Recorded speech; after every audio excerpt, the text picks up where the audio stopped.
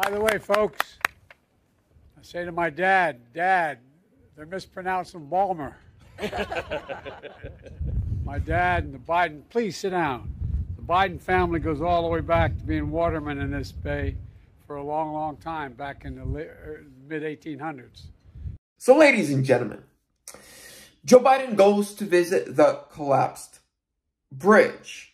When the bridge first collapsed last week, right, he came out and did a press conference, and he actually said that he used to take that bridge to and from work back in the day, but a couple fact checkers proved that that was a lie.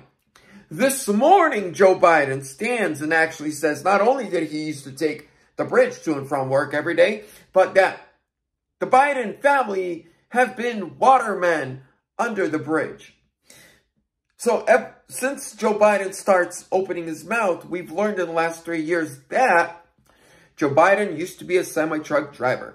He used to be a railroad conductor. Then he used to actually drive the trains.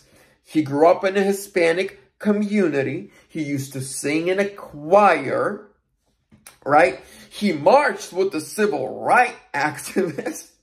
I'm sorry, that one makes me laugh every time. Right? He's done all these things, right? He was a pilot. What else did he do?